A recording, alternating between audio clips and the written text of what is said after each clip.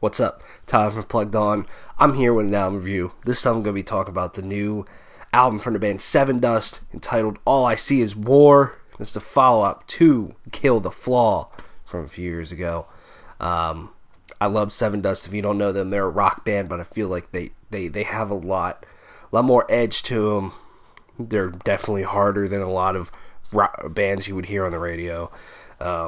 And I just think they all around write really good records most of the time.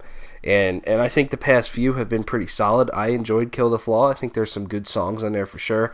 Plus, I just always love when there's new Sevendust music just because I love this band's sound. And I mean, I'll just say right off the bat that All I See Is War is not going to change you if you're not a fan of Sevendust. I mean, it is straight up a Sevendust album of, you have some very hard-hitting tracks, you have some incredible vocals from Lajon Witherspoon, you have some great choruses, you have some beautiful moments as well, some softer moments, but then you just have songs that just jam. And that's something that I just really appreciate about this band. I just think when it comes to a lot of the modern rock bands, these guys are just a little bit above everybody else to me.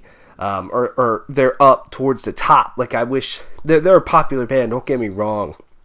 I just think Sevendust should be so much more popular than they are.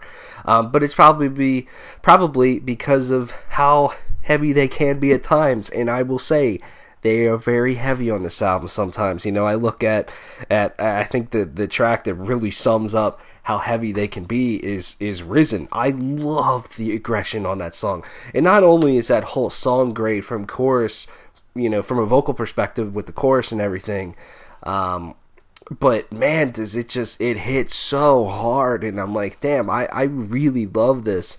Very simplistic guitar, but it really shakes things up for sure. I love its placement in the album. It's about halfway through of like, all right, I've been enjoying some of these songs for sure, and then bam, smack in the face.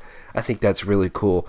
The album starts off with their first single off this one, Dirty, which I think is a really good one. Probably one of the catchier choruses on the album. I love the guitar work underneath that chorus combined with Lajon's vocals. I just think is great. It really kind of, that song to me is kind of your, and I don't mean this in a bad way or anything, that's your typical Sevendust song. Like, it has you know, some great verses and everything, and it has the heaviness there, but it also has just that mass appeal that draws the people in to being like, oh, I've never heard that before on the radio or something like that, and then they check out the deeper cuts, which is what I like the most. But Dirty's really good. I think another track on here, this is another single they put out, but it's, to me, one of the best, is Medicated. Medicated has a great chorus, and I really love how that one, once again, kind of punches you in the face with a simplistic, very heavy riff, with just incredible vocals the whole way through this song. Just not only the verses, but the chorus. I love the backing vocals in this one. Sevendust has always had great backing vocals. This is a great example of that. Then I think there's just some other just fantastic tracks on here to me. Are Unforgiven is good. Sickness has an amazing chorus that just gives me the feels. I love it. Cheers is another one that has a nice kind of groove to it, an interesting guitar riff. And then I really love, towards the end, Life Deceives You. I think that's one that's really good. I love its pace, and I like its vocals for sure.